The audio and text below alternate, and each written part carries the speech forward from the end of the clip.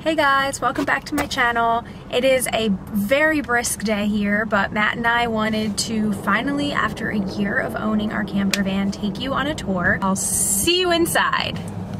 Darling girl, won't you follow me home and tell me it'll be alright. Okay. Now we're in the kitchen and the bedroom and the dining room all in one. So this is where, when we're camping, we eat all of our meals, and it's actually original to the camper. We redid all the floors. When we bought it, the ceilings were like this popcorn material that you could literally poke your finger through. So a lot of what you're seeing was redone in here, but this is all original, except that these were reupholstered, and obviously I picked orange, which is like super predictable. There's actually a full closet. Well, I say full, it's still kind of small, but it's pretty big for a camper this size. Another really cool thing that we loved about this camper is just the amount of storage up here. Like, we've got diapers, we've got all of our cooking supplies up here, we've got Publix bags for when we get groceries, when we're staying in here. We've got spices in here, we have a stove, so it's like when you're living in the camper for a few days, it doesn't feel chaotic. Like, we've rented a VW Westphalia van in California before, and we were constantly like moving things around just to have living space, whereas in this camper, there's so much storage. So that was really a huge selling point for us on this particular model. This is actually Hudson's bed. You're looking at it up here. I'll get up here and show you how big it is.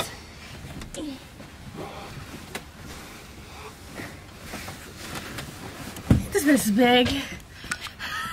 So in the sleeping arrangement of this van, we basically take the smaller space and we give Hudson this bigger space up here because we have covers on all of these windows, and then we have a gate that goes up here. So we basically give him like a little cave almost. This is the bigger bed, but Hudson takes the bigger bed. All right guys, I'm gonna show you how I make the bed.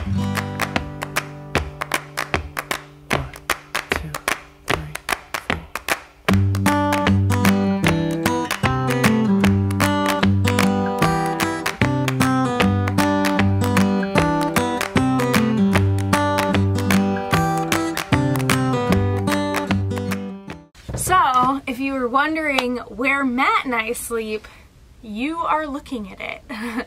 It's really small, it's very narrow, it's probably, I think, the size of a twin bed, but we do it for Hudson, because everyone that's a parent knows that if your kid does not get a good night's sleep, then your life sucks.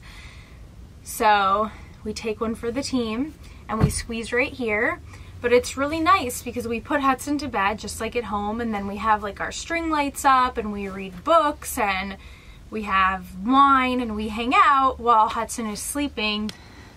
Matt is wishing that this is where he actually slept, but it's not. We've actually never slept up there before. So now that Steffi took you guys through all the aesthetic details, I'll show you all the techie nitty-gritty of this camper. We have a stove.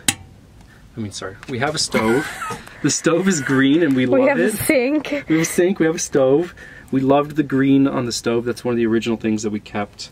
We have a working sink, and there's a water tank that's under here, like a 25 or 20 gallon propane tank that hangs out on the back of the car, and it has to be turned on to work the heater in the stove. I just open the door, open the gas line. It's probably like 50 degrees in here right now, and I'm literally shivering while Matt does this. Boom. Well, we can turn the heater on. So the way this heater works is it's actually gas. You hold this button in and it starts to like put the propane in here, and then you let it catch. Whoa, nice. This thing puts off really good heat. It feels great. If you come over here, we have a couple of outlets that work, but we don't use them that much. Under here, we have this switch that controls the lights and the outlet and the water pump and all this stuff. So it has two positions. It can go off of the main battery or off of the auxiliary battery. There's two batteries in this camper. And there's also an inverter in here, but we don't really use that stuff. And the reason I don't really use it is because we have these string lights that are pretty good and they provide a good amount of light. They run off of like a USB pack. Yeah, like a USB battery pack. Powers your phone. That we just charge it up. In order for me to not have to worry about the battery dying in the night, we just take a bunch of these USB packs and just charge them all before we drive or we go on our trip, and then we can charge our phones and our tablets and run these lights. There's actually an oven, which is really weird. We haven't used it though yet, have we? No, we've never used the oven, but it works. We should have a pizza night. The guy who sold me this camper was a rock climber, and he said he loved to make peach cobblers. So that's the stove story, or the oven story. We got some sweet gauges. So right now it's 45. But with this heater running, it'll be 60 in like 5 minutes. This cool thing, which is a meter for the two batteries. You have the main battery, which is the one that runs the car, and then you have the aux battery, which runs the light and the water pump and all that stuff, so you can actually test them. This is, we actually bought this camper for pretty cheap, and all the the stuff on the walls was super gross, and the floor was gross. It was basically gross. It was gross, guys. You wouldn't have wanted to sleep in here the way it looked before. I'll put a before picture up. Yeah, so we basically went to this place called Automat, which is really great, and they do everything in-house. And we got this headliner, which is meant for boats. Well, Matt tried to get this done at a few places. Nobody wanted to touch it. No one wanted to touch it. It was styrofoam. It was spray foam. It was really weird. They thought it had asbestos, which it didn't. We got it tested. Yeah, it didn't have asbestos. So we got this really cool marine headliner because it's water resistant. And this is also like a marine floor.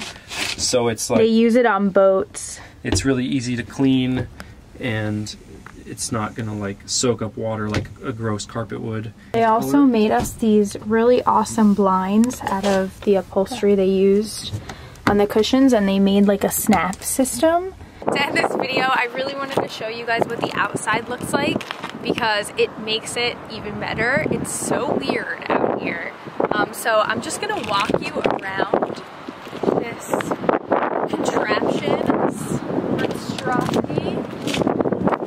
We haven't done anything to the outside. It's pretty rusty up here, so that's our next project. But it's not every day you see a 1970s car that looks like this Pont X right here. Alright guys, thank you so much for coming along and seeing our camper. Make sure to like this video if you liked it, comment below, and let us know your dream car. This is obviously ours and a VW. But let us know your dream car in the comments and make sure to subscribe. Alright guys, I'll see you soon. Bye.